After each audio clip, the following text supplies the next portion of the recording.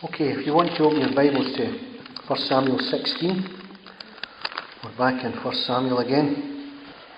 We left it the last time where God's righteous judgment upon the Amalekites had been undertaken by Saul and the children of Israel. And of course we learned that Saul had not complied with what God had asked him to do. And that we were left with sheep and oxen and King Agag, who had escaped Saul's punishment. And it was really a matter of the fact that Saul had this deep-rooted, I don't know how to describe it, but a deep-rooted pride that was within him, that he thought he was better than God. On many occasions, as we work through the book of Samuel here, 1 Samuel, we've seen that Saul has repeatedly stood against what God would have him do. He has tried to be spiritual in his own strength, and it has failed miserably. Rather than submitting and humbling himself under God's mighty hand, he has decided to do his own thing. And here at the end of chapter 15, we see the same sort of thing, that Samuel comes to him and said, "Why did you not do what the Lord asked you to do?" He says, "I did do it." He says, "Well, why am I hearing sheep bleating and cows lowing? And who's this guy Agag that you've rescued?" "Well, I'm sure that God would love us to have all these animals and sacrifice them to him and all the rest of it. But really, the men that took the animals captive were only following Saul's example. When he saw him sparing some of the Amalekites, then they thought, well, as is the normal practice, we'll just get tore in here and we'll take the livestock, the money off the belts of the dead people, and we'll just make it a normal battle." But this wasn't a normal battle. This was a righteous judgment of God upon the Amalekites. And if you want to know why, then you can get the last study. But Saul then sort of tried to wheedle his way back into the situation by saying to Samuel, "Well, Samuel, I know I've sinned, but, if you would just accompany me so that we can go and worship the Lord, it would be great. The guys would be quite pleased to see you with me." And Samuel said, "Well, I'm not doing it, Saul. It's a pointless exercise. It's useless worship because you're going there with the wrong motives. Your heart is all wrong. So why should I bother? But Samuel, just do it. Just for me." And that, in some measure, just sums up Saul's heart. Just for me. Just do it for me so that I don't lose face. So Saul acceded to do it, but he did it on the basis that it was a pointless exercise. It just would not achieve anything. And as he turned away from Saul, he said to Saul, he says, God he's regretted ever making you king over Israel. And as Samuel turned away from him, it would appear, just for the whole sort of, what would you say, the ergonomics of the thing, that Saul must have been on his knees with Samuel at this point in time, because he grabbed the hem of his cloak and he said, Samuel, help me. I need to get myself back right with the Lord." And he tore Samuel's robe. And that, in some measure, was for a priestly garment to be torn was a no-no. We remember that with Jesus, with Caiaphas, when Jesus was accused of speaking blasphemy, and Caiaphas stuck his fingers in his ears and tore his robe. And the priests were not allowed to tear their robes. They were not allowed to show their emotions in that sense. And we see the same thing happening with Jesus at the cross. The robe that they took off him, the priestly robe, the high priest's robe, when they gambled for it, they said, "Oh, this is made in one piece, so we'll throw dice for it," because the robe would not be torn.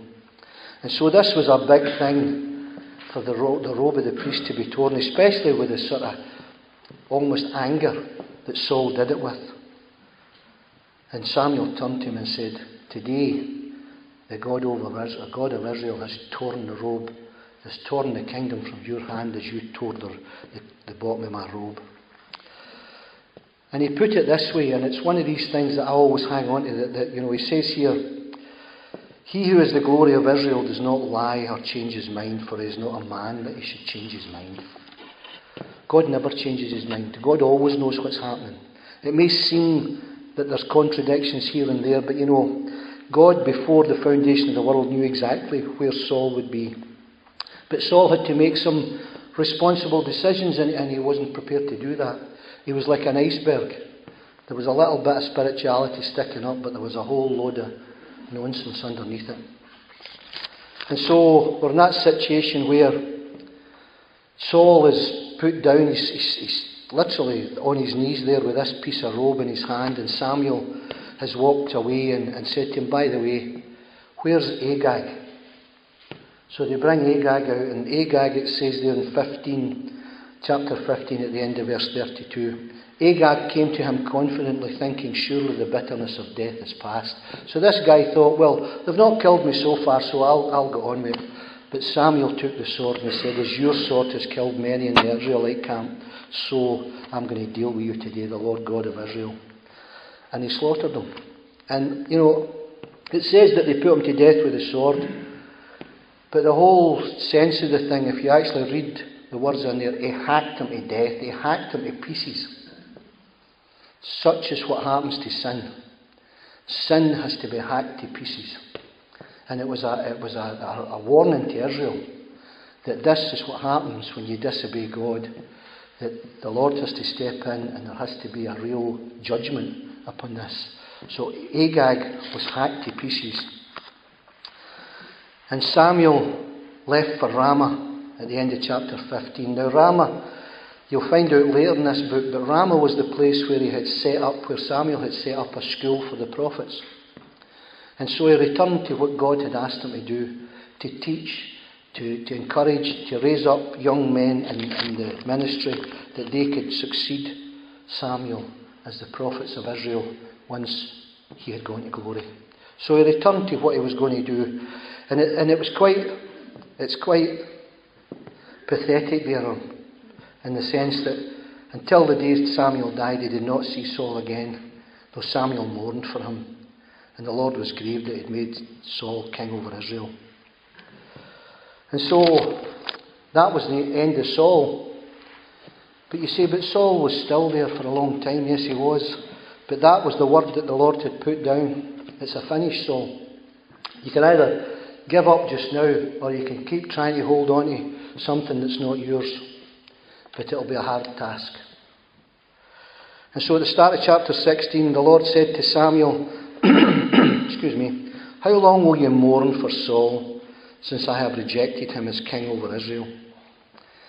There's a sense here that Samuel had really gone into a kind of deep mourning for Saul.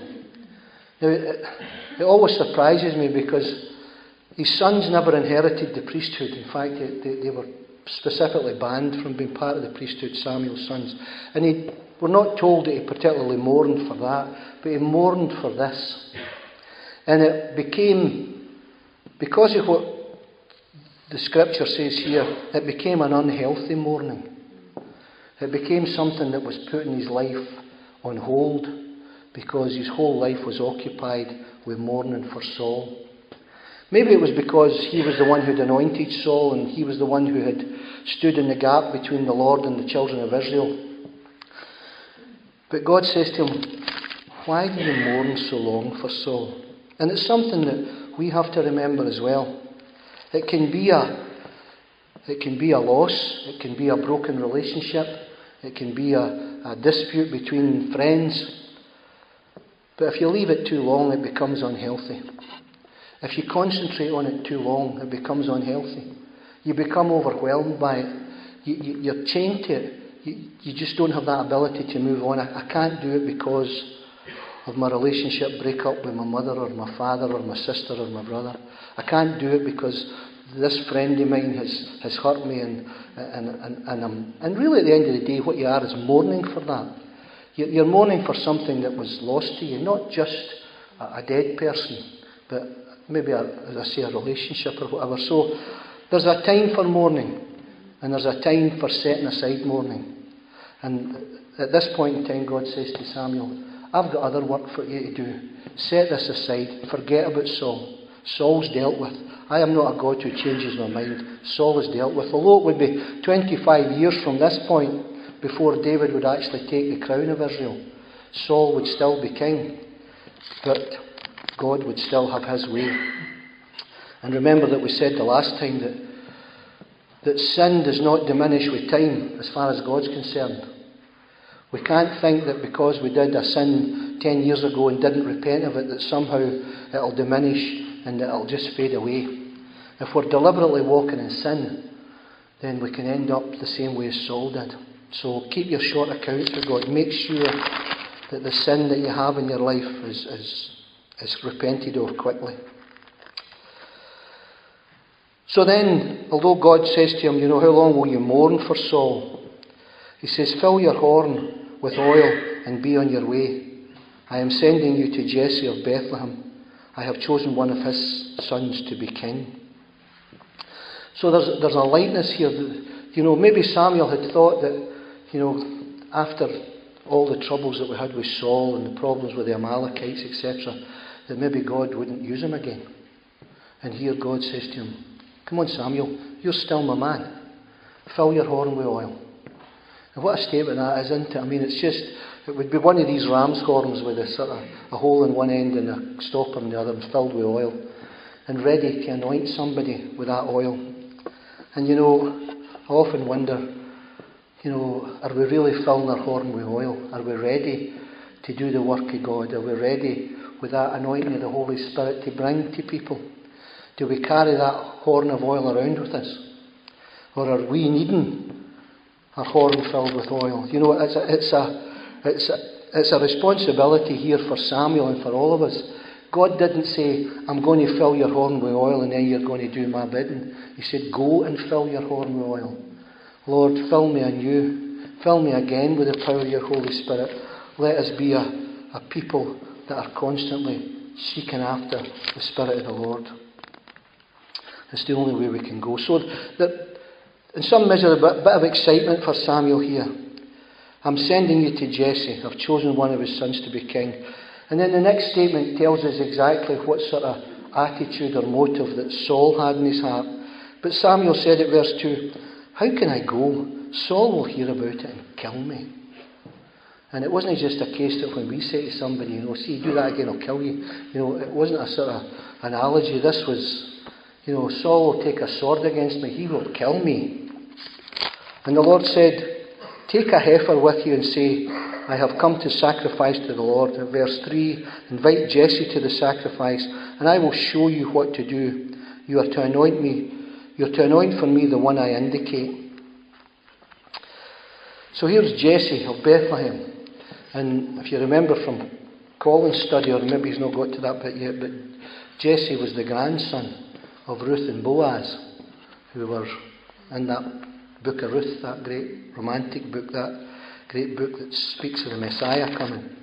So here was this Jesse, and this would be the start of the physical line, the royal line of Jesus, where he would be from the house of Jesse, a root out of dry ground. And so Samuel says to the Lord, wait a minute, you'll kill me.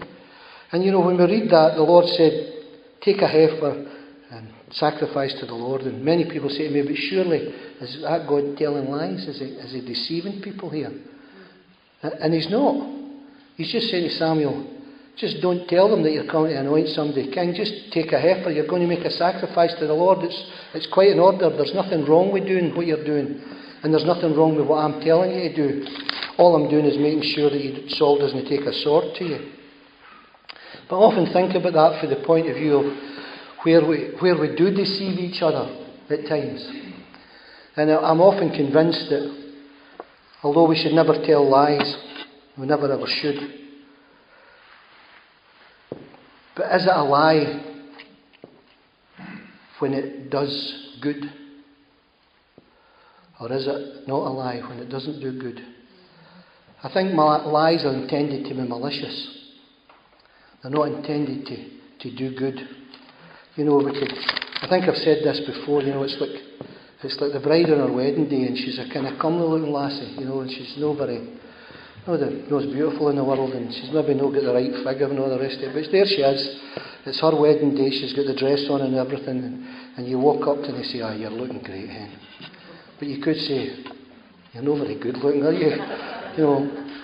One would be the truth and the other would maybe be the lie, but what do you say? I mean, would it accomplish anything to tell her, well, you're not really all that smart looking hen, So, I mean, it's a matter of conscience there. I mean, what is a lie? It's a very, very emotive issue. What is a lie? And when is it a lie? A lie to me is something that is intended for malice. It's intended to really mislead and put people in the wrong place. Anyway, you can take out of that what you want. Invite Jesse to a sacrifice. I will show you the one that I want to anoint. So at verse 4, Samuel did what the Lord said. When he arrived at Bethlehem, the elders of the town trembled when they saw him, and they asked, "Do you come in peace?" Now, I would suggest that this is fairly shortly after the judgment on the Amalekites, and they've heard that Samuel has literally hacked this King Agag into pieces. And they're wondering, is this the judgment of God coming again upon us? Are we, it's like being followed by a police car. You just feel guilty right away, don't you? I mean, the first thing you do is you look at your speedometer and think, 32 mile an hour, I hope he's not going to stop me. There must have been a turmoil in Bethlehem because, coming up the road they would have their lookouts out because sometimes there were bandits and stuff around and saying, "Oh, go and tell the elders, Samuel's coming up the road and he's got a sword with him." So here we are. "Do you come in peace?" And they trembled before him. And Samuel replied, "Yes, I come in peace. I've come to sacrifice to the Lord. Consecrate yourselves and come to the sacrifice with me." Then he consecrated Jesse and his sons and invited them to the sacrifice. Now this would be a normal sacrifice. It may well have been. It would normally be initiated by the family. It would normally have been initiated by Jesse, that he would ask the priest to come and offer a sacrifice, because they would want to do it as either a fellowship offering, as a peace offering. If it was a sin offering, then what was sacrificed was totally consumed in fire. There was nothing of it eaten. With a fellowship offering or a peace offering, then half of it would be consumed by the fire unto the Lord, and the other half would be eaten as a feast, a formal feast. And this is what was happening here. They were setting it up to be a formal feast. And it's not something that would happen in 5 minutes here. It may have been over the course of a couple of days, where they would have to sacrifice the beasts, they would have to build an altar, they would have to burn the half of the altar and then sort of barbecue the other half. So it wasn't something that just happened on a morning. So Samuel would probably have been there for maybe a day or two.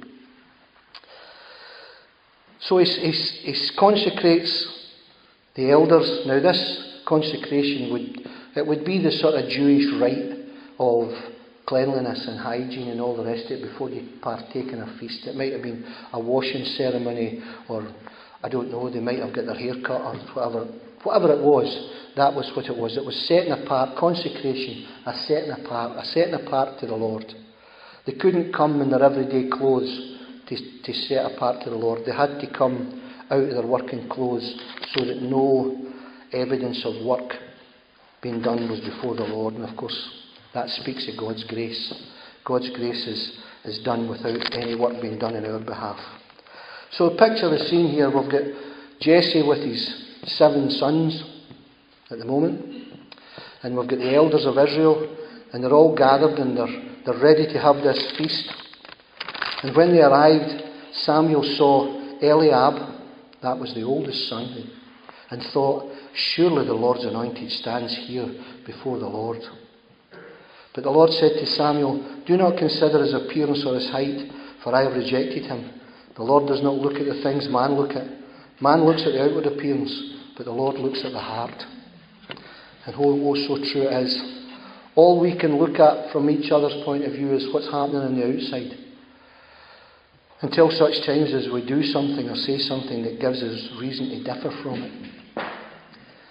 But remember, it's here we have a situation where it's Samuel thought. This was Samuel's idea. Here comes Eliab, what a big guy he is. But he hadn't learned the lesson. He hadn't learned the lesson of Saul. Saul was chosen, remember, because he was a big strapping guy. It would appear that he was light-skinned, which was something that was relatively unusual. Most of the Jews and people in that area at that time were relatively dark-skinned people. But this guy was light-skinned with light hair, and he was a big guy. And they thought, oh, if you need a king, this is the king you need. But God puts him in his place and he says, don't look at the way he stands. He says, I know his heart, and it's not his heart I'm looking for. So pass him by. And then Jesse called Abinadab and made him pass in front of Samuel. But Samuel said, the Lord has not chosen this one either. Now, notice as we go through this, that there's never any mention of the Lord choosing him to be a king. Because this was going to be done in secret.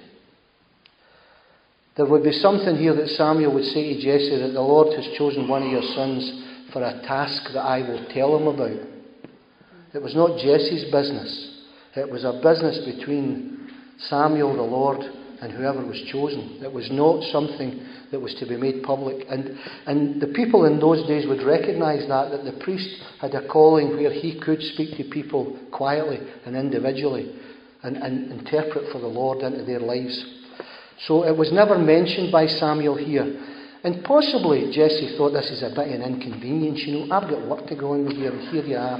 You're up here telling me that you want to anoint my son for some task, and we're going to make a sacrifice, and we're going to build the altar, and it cost me a couple of cows and all that. I mean, it may well have been that Jesse was a bit kind of put down about the whole thing. So Abinadab, it's like an anagram, isn't it? And at verse 9, Jesse then made Shammah pass by, but Samuel said, nor has the Lord chosen this one. And Jesse made 7 of his sons pass before Samuel, but Samuel said to him, the Lord has not chosen these. So he asked Jesse, are these all the sons that you have? There is still the youngest, Jesse answered, but he is tending the sheep. What does that tell you? What do you think of that when you read that? Here was a family with 7 sons, and they were all consecrated to the Lord. They were all in their best kit. They were at a sacrifice. They were a fellowship offering, a peace offering. They were invited to the barbecue.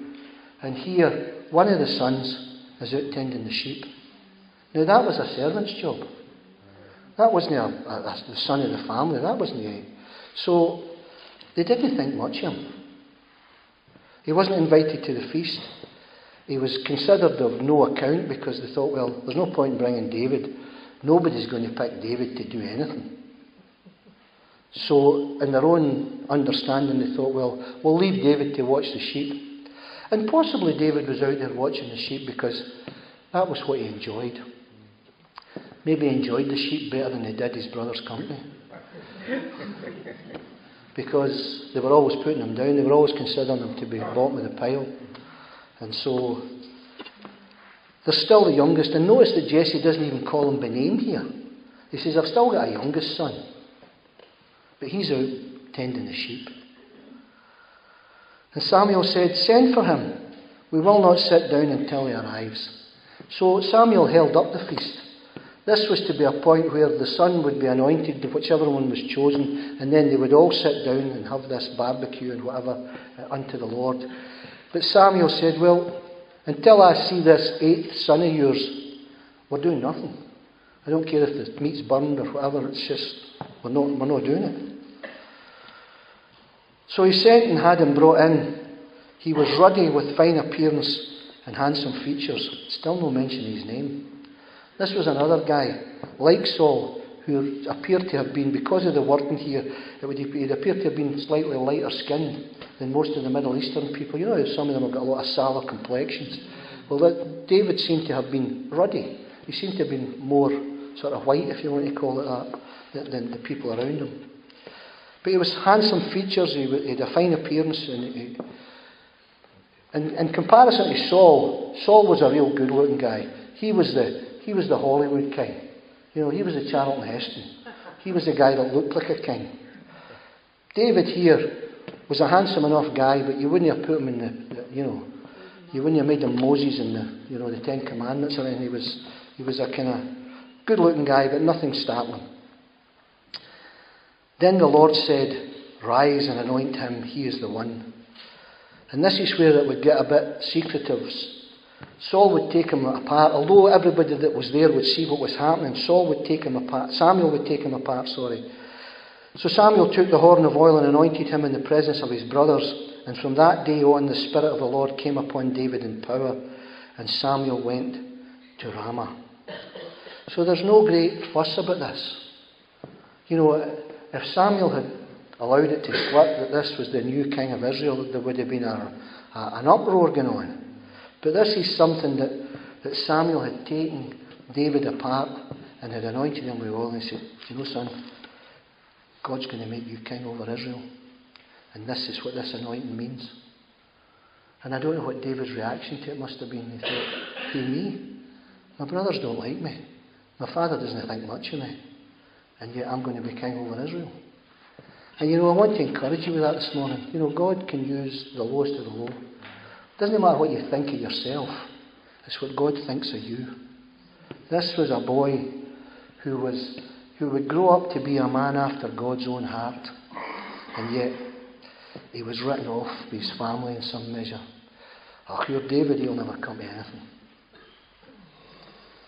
And all these big brothers that he had, who were all big strapping lads, who were all part of the family, and yet here was lowly David, the one who tended the sheep. And of course we can say that as we go on in the book of Samuel here, that God would use that ability to shepherd sheep, to look after Israel.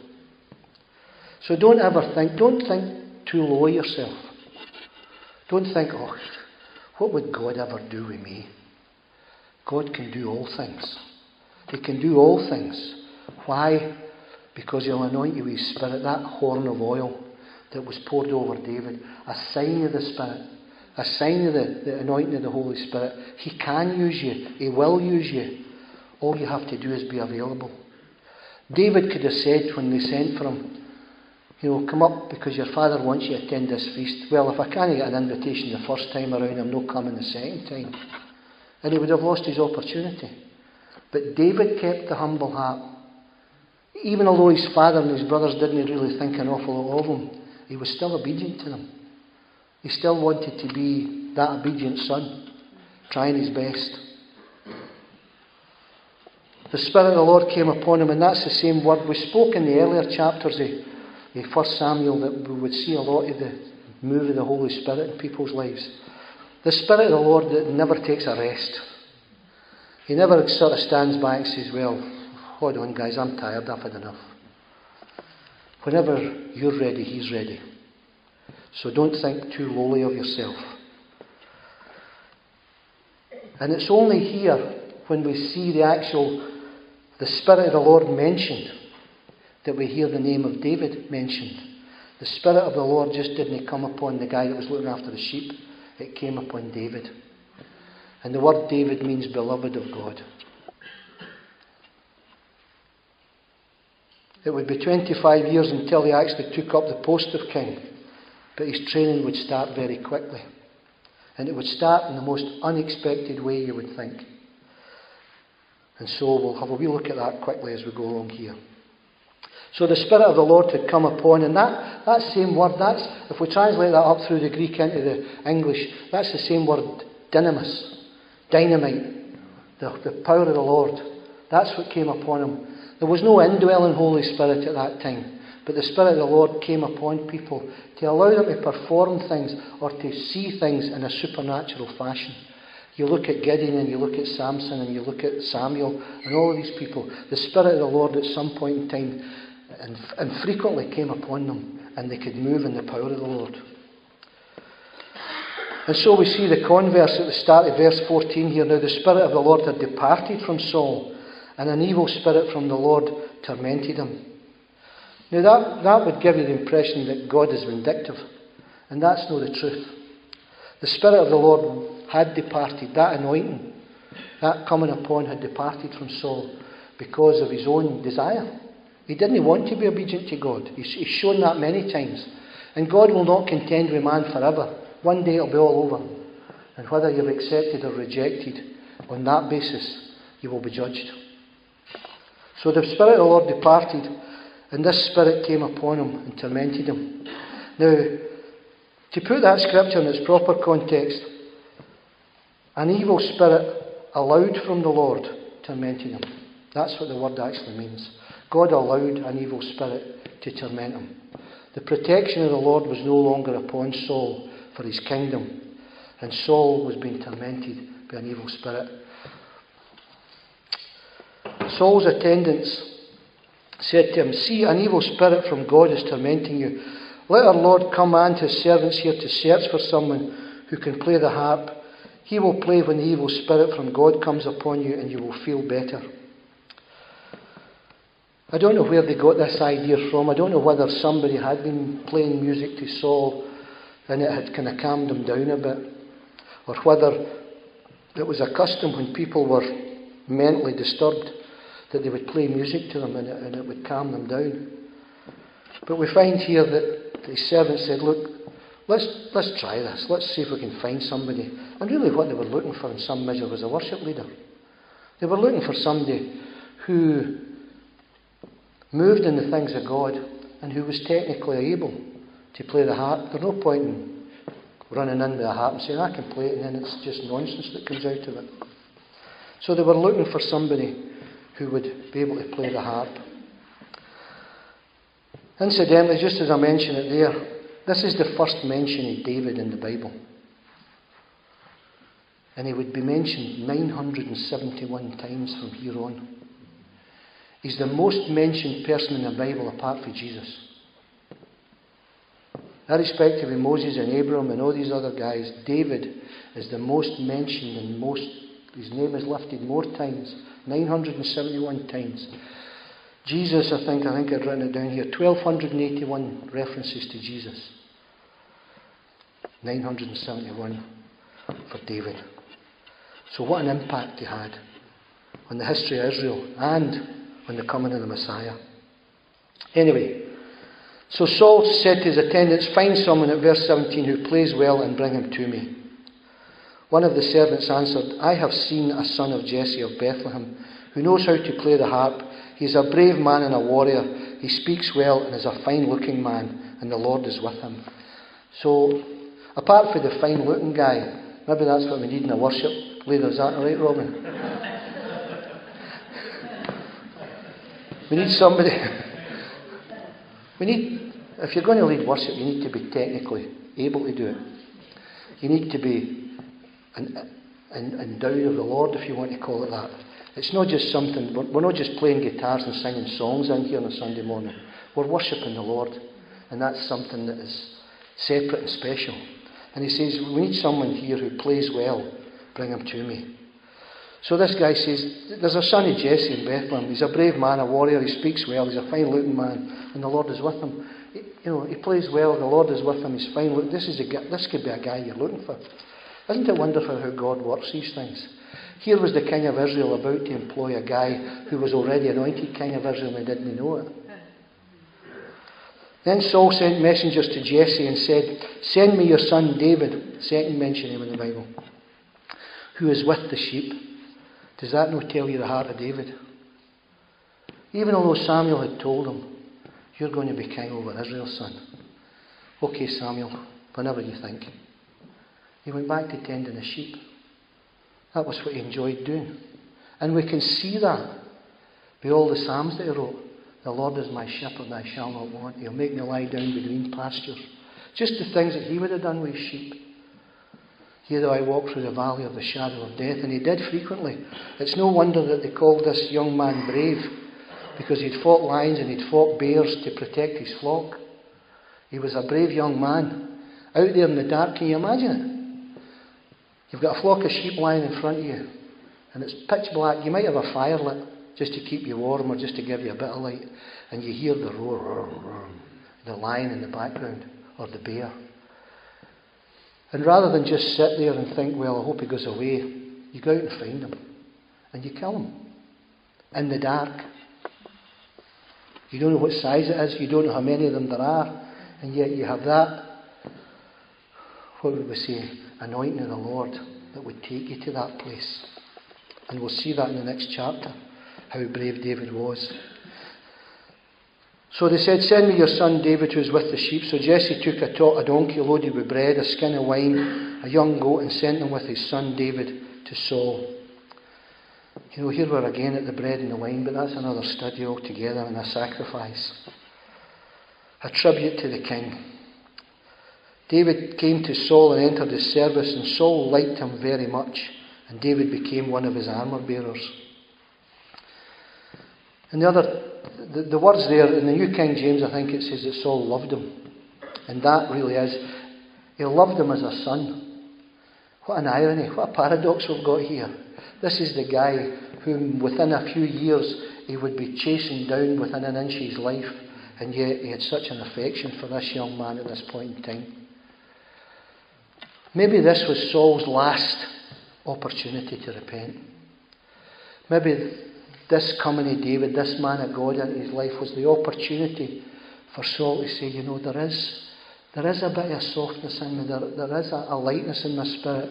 When I talk to this young man and I hear him singing, and he quietens my heart, maybe this is my way back.